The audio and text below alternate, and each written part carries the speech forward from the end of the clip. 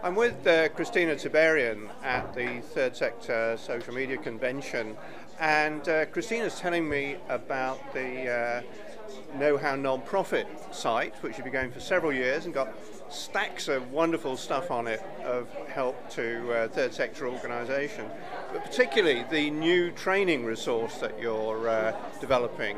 How's that working? Thank you. Yes, we're quite pleased with it. We launched it about a couple of months ago. It's called Study Zone, and it's basically an e-learning training platform. The different thing about it, obviously, there's many organisations that offer training, but the good thing about this one is that you can suggest training yourself. So it's very much a democratic learning platform. People can come in and request the training that they need, and we deliver the training requests they want. Okay, well, show me. We've got a laptop here. Yes. So basically, we call it Anywhere, Anytime Learning because given it's online, you can access it from anywhere. You can do it at your desk, on a lunch break, or pretty much from anywhere. These are our latest training courses. You can see a course on strategic social media, since we're at a conference that covers social media, strategy, outsourcing.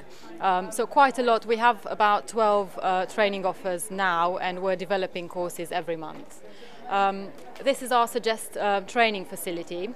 You can add your own suggestion, and as you can see, people have already added 4 training requests. The top voted request is fundraising from your database. So I'm now working on developing this particular suggestion into a piece of training of 4 videos. And how much work's involved in developing a new course like that? Well, the process is we recruit our trainers. We select trainers which are experts in their field, whether it's strategy or social media. We find the top experts, and after that we work with them to develop the course. They send us their presentations. We use a particular software to develop these presentations. They come in, we record them, and then we publish. So just to explain that for an organisation who's looking for training, how might they go about that? How would they help their staff identify the training that's needed and figure out the cost, and what would it end up costing at the end? Can you give me an example of somebody that's done that? Yes, of course. Well, at the moment, the training courses can be bought individually. So a training course is £8.99.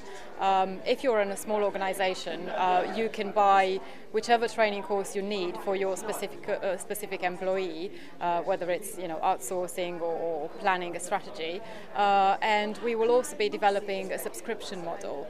So organisations, especially small charities, can pay a monthly fee, which will even be better value than buying the course individually, and simply deliver the course that each employee needs to grow professionally and be better at their job, basically. And you're getting good interest and take-up on this? Very much, yes. Our most popular course is the one on strategic planning.